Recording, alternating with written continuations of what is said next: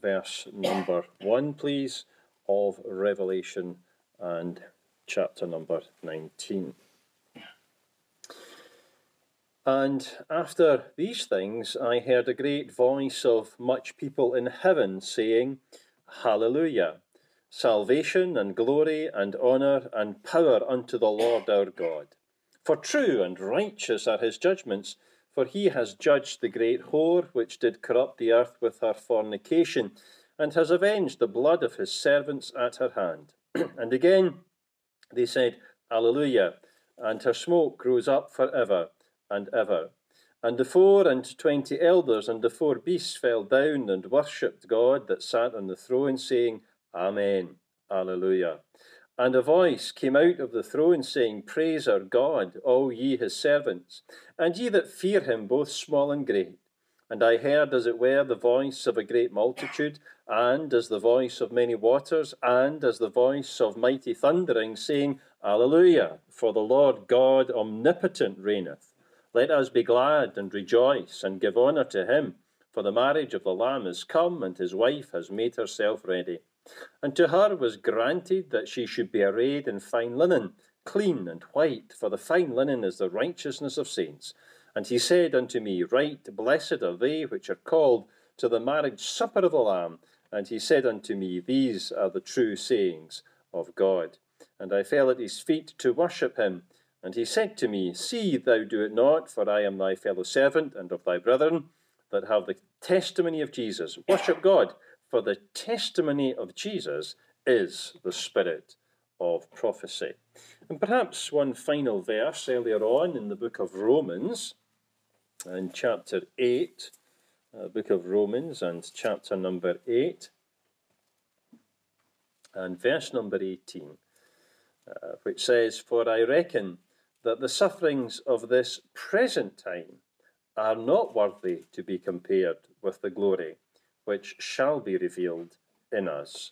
For I reckon that the sufferings of this present time are not worthy to be compared with the glory which shall be revealed in us. Let's just ask for God's help, shall we? Our Father, we come again at a very difficult part of the Word of God, and we pray, Father, for grace. We know, Father, these words are given by thy Spirit, and we pray, Father, that thy same gracious Holy Spirit who gave them would be very gracious to us this evening in opening them up to us with a blessing, a sense of thy presence, guidance and help, Father, as we do pray, Father, for that help in Jesus' name. Amen. Amen. Amen. There is a word that appears in your Bibles, particularly in the Old Testament of your Bibles, a word that has come down into English unaltered from the ancient Hebrew. In fact, a word that you will find in all languages unaltered that have come into contact with the Bible. It's that word that you and I still use today, alleluia. It is, of course, a Hebrew word. It means praise ye the Lord, or praise the Lord. Almost invariably, it occurs at the beginning or the end of a song. It occurs particularly in the book of Psalms. 24 times in the book of Psalms it occurs at the beginning and at the end of those Psalms. It's really a way of giving thanks to God for the greatness and the glory of who he is. From the Old Testament up until Revelation chapter 18, you won't read of it at all in the New Testament. Not at all. That word does not appear at all in the New Testament until you get to Revelation chapter 19. And it's in this chapter that you will find the last 4 hallelujahs of the Bible, and the only 4 hallelujahs that you will have in the New Testament of the Scriptures. And of course, in Revelation chapter number 19, it appears that God has kept those last 4 hallelujahs before forever for one very particular purpose.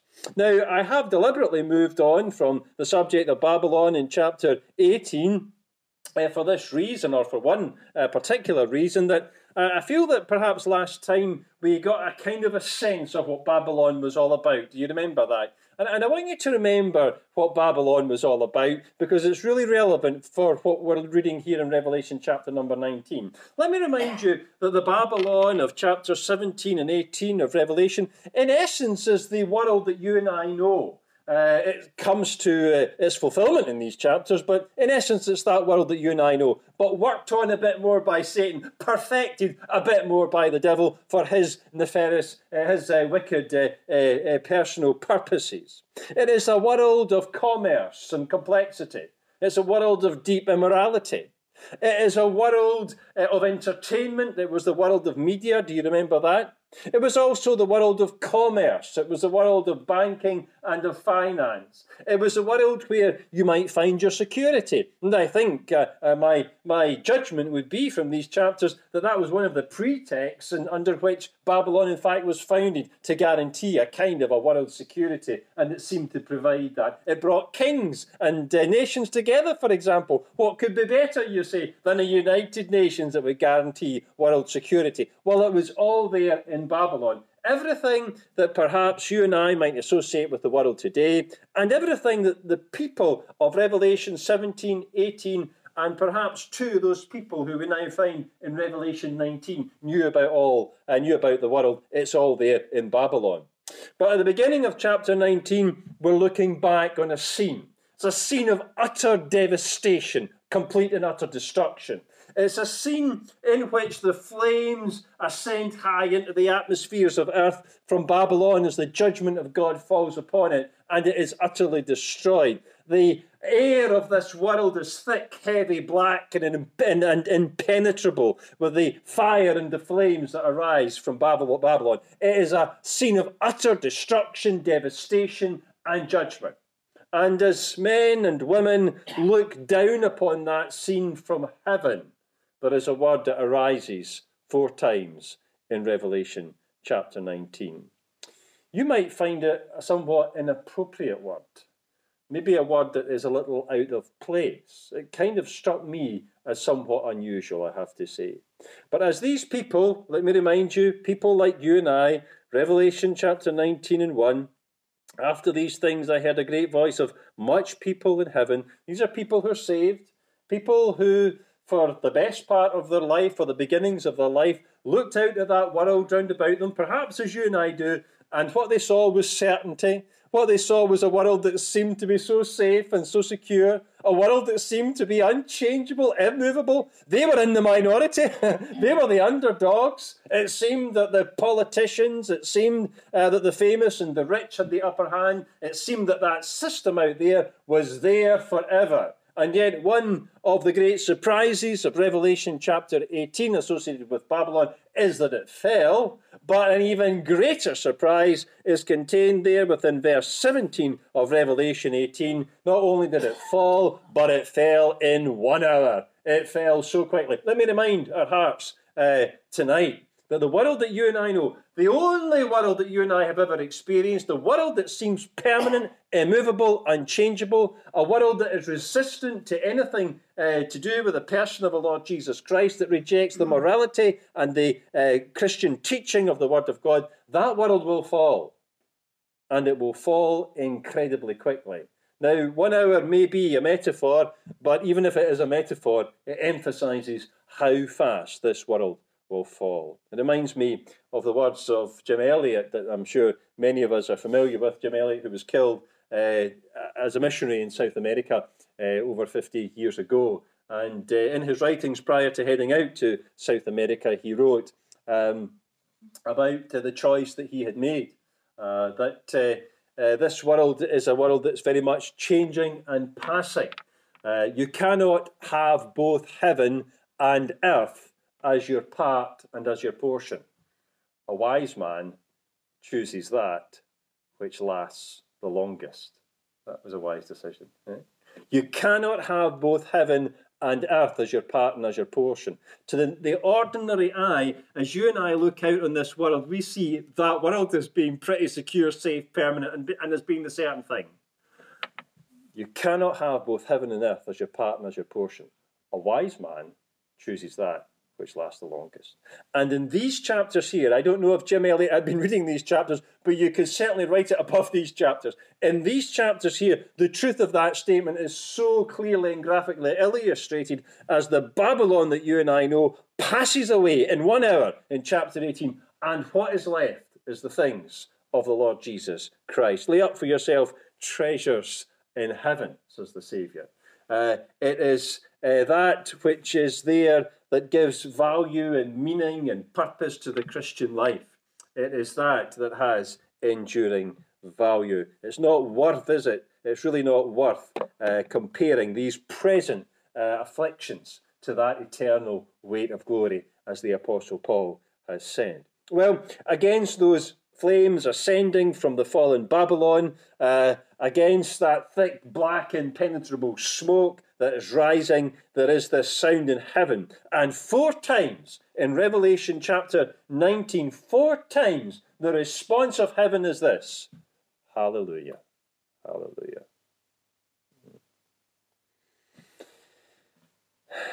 I don't know, would that be our response to a world that has come under the judgment of God? I wonder. Hallelujah. It's sobering to think, isn't it? Maybe we would find that our roots actually are there in our world. Maybe we would find, and perhaps we would judge, that our affections lie there, maybe in the world. Maybe we would be reluctant to sing Hallelujah. But in those days, we will fall into one of 3 categories. And it's the same 3 categories that you read of back in Genesis chapter 19. As the fire fell in a smaller way on 2 cities, not in the whole world, but on 2 cities, in Sodom and Gomorrah. People were divided into 3 groups. There was a group that was caught in Sodom and Gomorrah and that fell under the fire, the flame and the judgment of God, and were consumed. And there was a very small group, Lot and his 2 daughters, that were saved out of that fire. And they were thankful for it. I'm sure they were thankful for it. And then there was a middle group. Do you remember that middle group? A rather strange middle group. A middle group consisting of 1 person, in fact, Lot's wife, who had the opportunity to be saved, who had an opportunity to leave it behind, but actually the aspirations deep within their heart lay in Sodom and Gomorrah.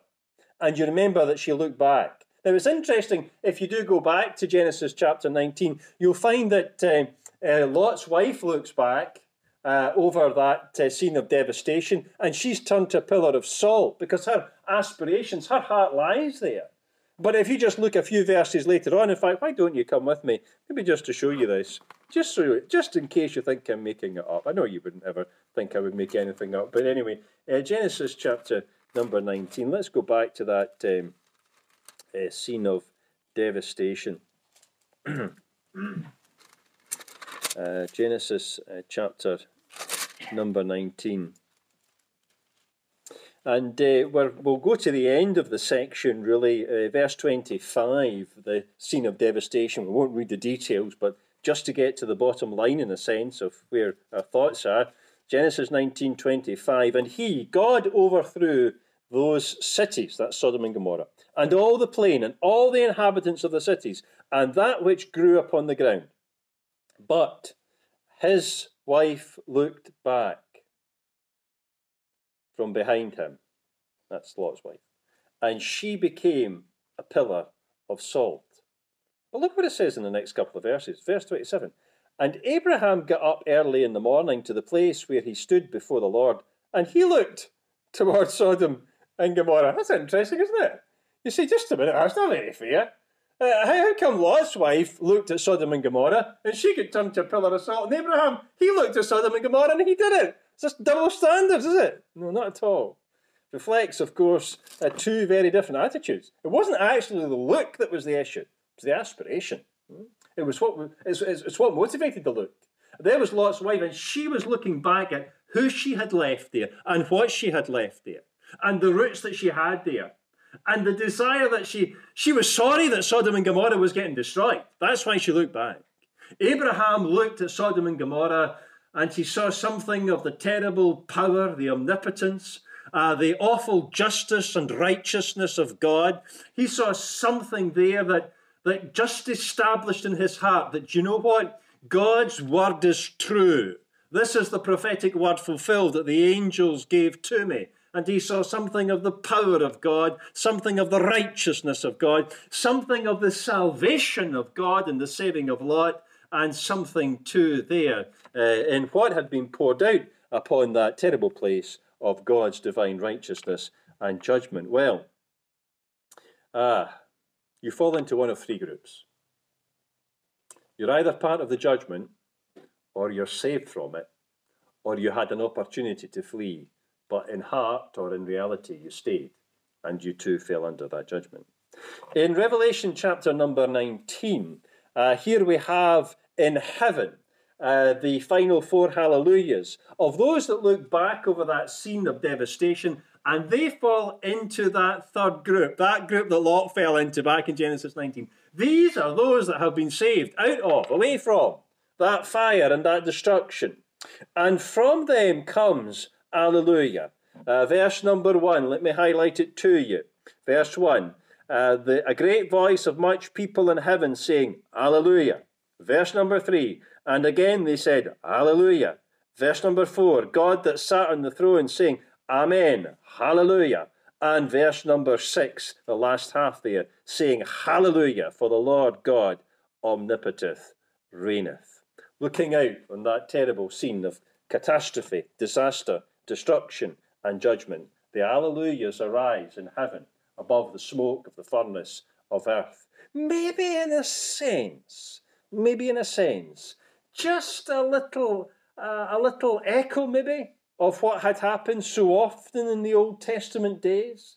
Maybe a little echo of those many hallelujahs that rung out through the earthly temple and tabernacle as the fragrance of the incense smoked up through that place in the face of the priest as he recited those psalms. Hallelujah, he would say. And the smoke would arise. Maybe there's a connection. I wonder if there is a connection. That actually the praise and the worship of God is intimately connected to his judgment and his justice. Well, the scene of devastation.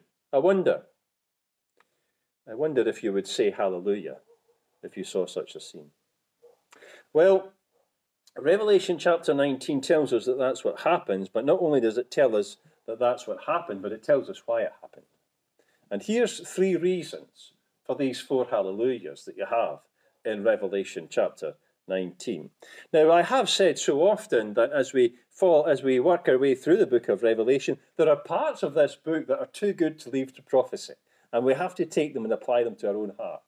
And I'm going to encourage my heart, and maybe your heart too, to take this picture. It's the picture of the end times, of course, of the great big picture of divine judgment, but to take it and read it in the light of a verse like Romans 8 and verse 18, which brings it practically to us. And Romans 8:18 says, For I reckon that the sufferings of this present time are not worthy to be compared with the glory which shall be revealed in us. In other words, listen, as you pass through the sufferings, the trials, the difficulties, the afflictions, the problems, the pains of this world, God can and God does do something for your blessing and for his eternal glory.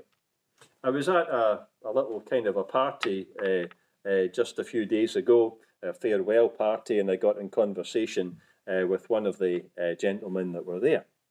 And as part and parcel of the conversation, we discussed a little bit about what we did, and I was very impressed by what he did. He had walked all of the Monroes, and I found that very impressive because I'm scared of heights, and that was very interesting to hear. And so he asked me, what do you do?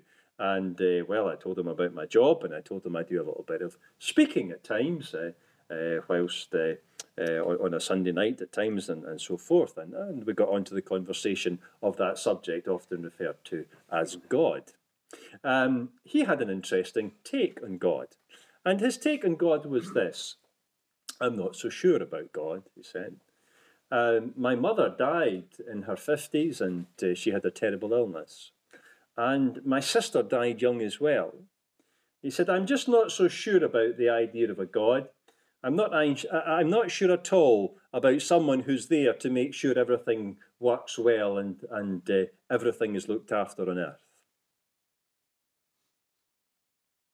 Me neither. Me neither. That's not the God that the Bible talks about. Somebody that's a caretaker for earth, that makes sure everything works smoothly and runs well. I don't believe in that God either. I couldn't believe in that God for 5 minutes. Doesn't he? As soon as you open your newsfeed, you couldn't believe in a God like that, could you? And if you really want to see just how abstract, if you like, God is from this terrible world, you come to these chapters. Because the ultimate final verdict of God is the pouring out of judgment that endures forever upon this world. He takes this world and he ultimately incinerates it. And as the flames and fire and smoke arise, from heaven comes, Alleluia, Alleluia, Alleluia, Alleluia. Now, it's not that God is callous and not that his people are uncaring. And neither is it that his angelic hosts in Revelation chapter 19 are heartless. But there are 3 great reasons in Revelation chapter number 19 for these hallelujahs. Let us very briefly just notice them. They are, I think, the same aspirations that Abraham had, interestingly, in Genesis chapter 19. The first of them there is in verse number 1. And after these things I heard a great voice of much people in heaven saying, Alleluia, salvation and glory and honour. The first reason that those hallelujahs go up in heaven is this: an appreciation of God's salvation. An appreciation of God's salvation. It is in that moment in Revelation chapter 19 that we will fully know what it means to be saved from the wrath to come. Once we see that wrath, then we'll appreciate what that actually means. I find it difficult to conceptualize in my mind what it actually means to be saved from wrath to come, what it actually means to be saved from eternal judgment. What does it actually mean to be saved from hell, from the lake of fire? What does it actually mean to be saved from the condemnation of a holy God whose eyes cannot behold iniquity, who's of purer eyes and to behold my sin? What does it mean to be saved from that? Well, here, these men and women in heaven in Revelation 19, verse number 1, can see it. We're saved. There's something to give praise and thanks for. That surely is the sentiment that you see time and time again, don't you? Right the way through the Old Testament scriptures. As, for example, the nation of Israel comes out of Egypt. Death and destruction and the plagues fall upon that nation of Egypt, utterly decimating it. And then the sea comes over Pharaoh and his armies, drowning and destroying it.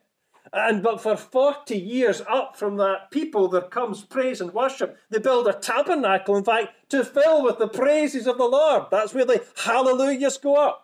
For 40 years in the wilderness, it is constant praise and thanksgiving. Not so much because God destroyed Egypt, and not necessarily because God drowned the armies of Pharaoh, but because they're saved. They're saved. They're saved from slavery, saved from being serfs in Egypt, and saved that they might go out into the wilderness and to serve the Lord their God. Let my people go, said God through Moses, that they may serve me. Praise and thanksgiving. Can I remind you too that great gospel text, that great good news text that we often hear quoted, sometimes even preached on just as a single verse, salvation is of the Lord, and many places of worship, gospel halls in particular, often choose that as a text for their platform. It's a great text. Salvation is of the Lord.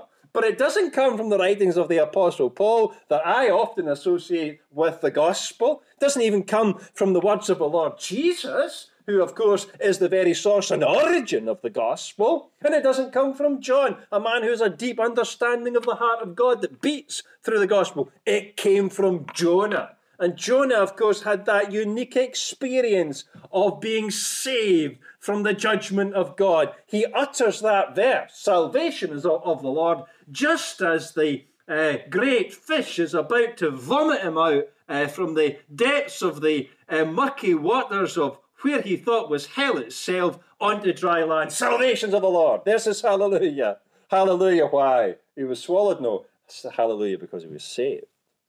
And it is as these believers in heaven in Revelation 19 look out over that scene of utter decimation through the thick, deep, dark palls of smoke rising from earth that they see finally from what they've been saved. I wonder if we appreciate from what we've been saved.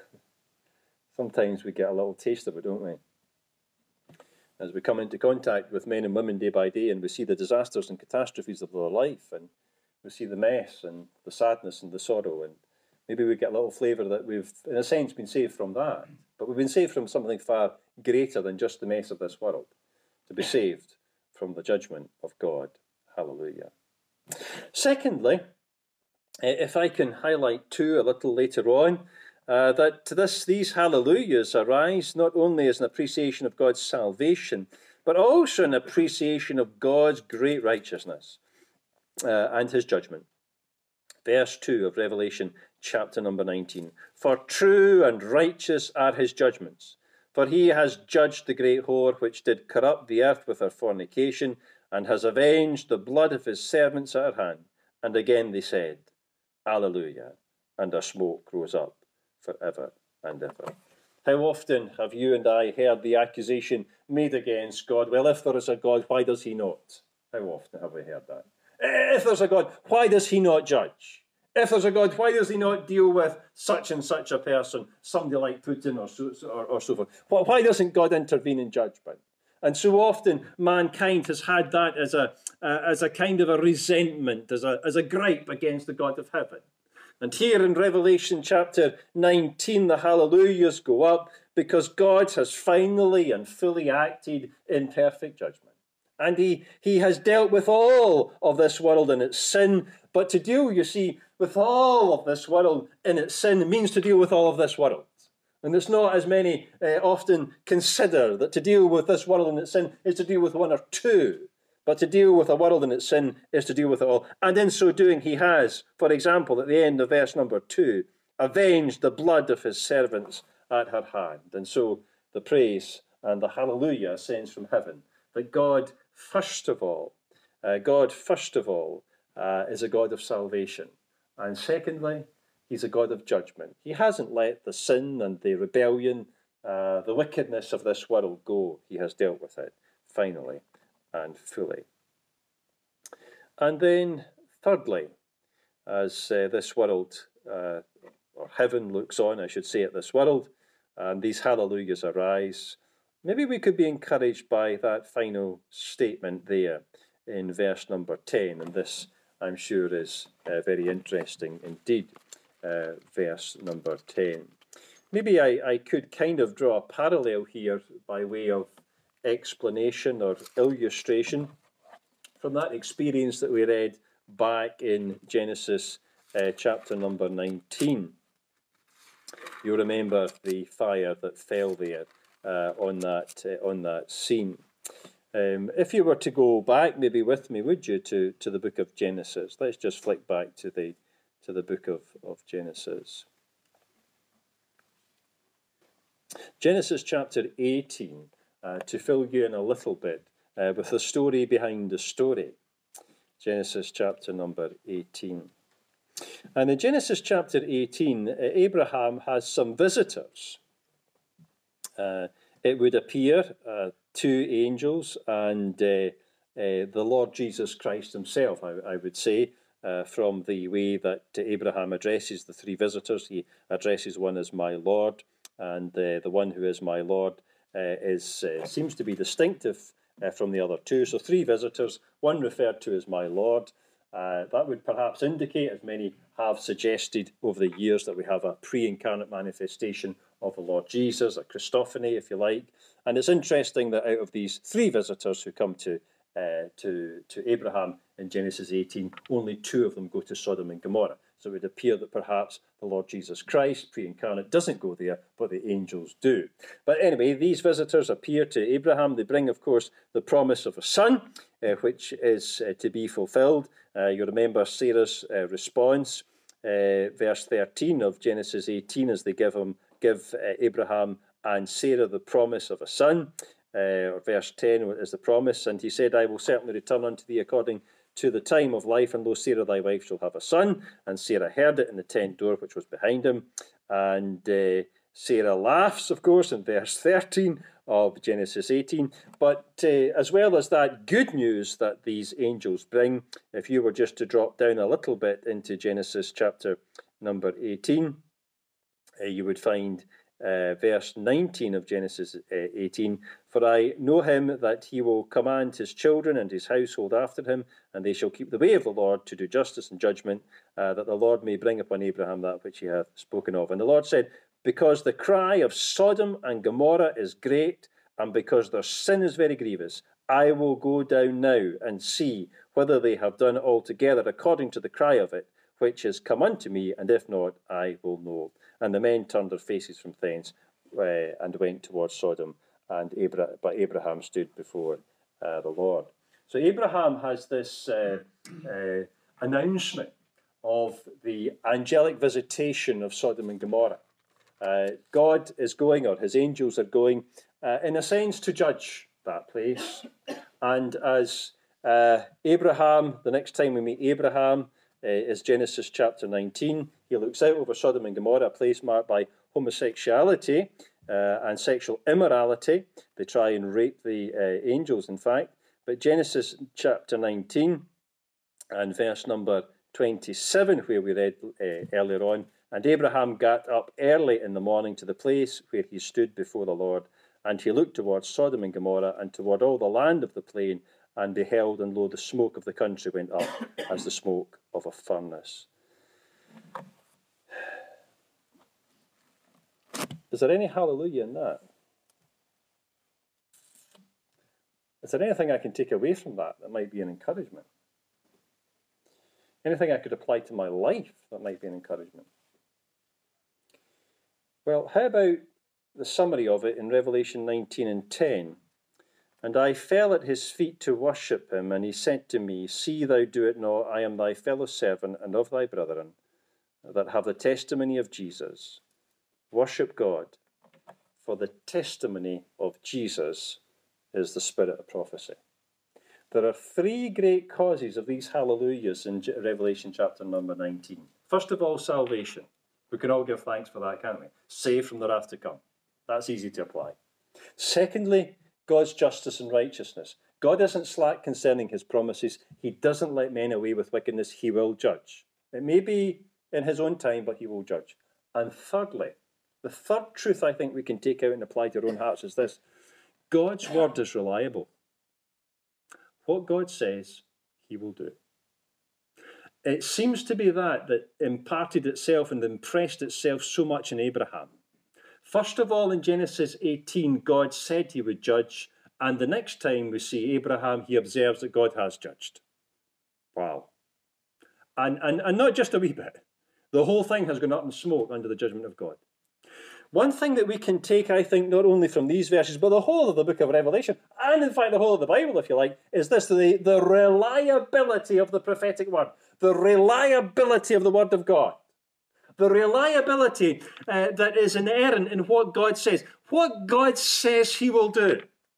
That's something surely that encourages all of our hearts. As we look back over Scripture and you say, well, I'm saved. I've trusted the Lord Jesus Christ as my Lord and Saviour. Are you sure you're saved? How do you know you're saved? How do you know he's the Lord and Saviour? Well, the Word of God tells me. The Word of God tells me that a virgin would conceive and bring forth a son, and she did. The Word of God tells me that God would send his Son as a lamb to the slaughter, and he did. The Word of God tells me that he who knew no sin would bear my sin upon his own body upon the tree. He would be led as that lamb. He would be wounded for my transgression, bruised for my iniquities. His resurrection is written there in the book of Psalms 1,000 years before he came, and he was raised again from the dead. It's all there in the Old Testament scriptures. The place of his birth, the time of his death, the means of his execution, the means of his resurrection, the deity of the person of the Lord Jesus, and 100 other details concerning his birth, his betrayal, and so forth. All there in the Old Testament. What God says is what God does, and that gives me absolute confidence in the God of heaven that saved me. He's dependable. Isaiah put it like this: he's the God who declares the end from the beginning. You'll find that hard to do. You'll find it hard, won't you, to declare what your end will be or what my end will be from the beginning of your life. We don't know anything about tomorrow, let alone the end of our life.